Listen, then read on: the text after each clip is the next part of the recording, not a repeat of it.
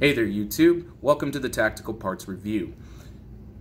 This is a short intro to my channel. You've apparently stumbled upon it because you are interested in tactical parts and reviews.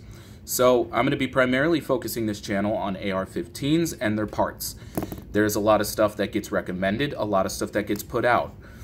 Kind of what started this and why I decided to make it was, number one, I see a lot of parts being recommended, and especially in the ambi safeties. What got it started is I have bought a lot of ambi safeties that just doesn't work, or they do not hold up over time, or they like certain receivers over others.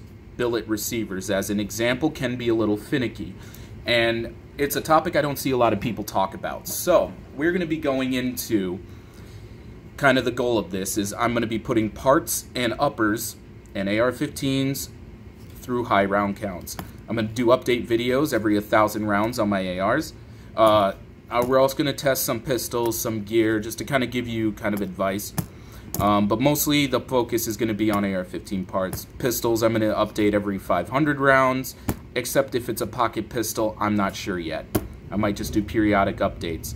So the point of this video is to kind of help you as the potential builder with your parts so you can not waste money. Or you might find, maybe we might find together some good deals, something that is cheaper than what the norm is. So anyway, thank you for checking out the Tactical Parts Review.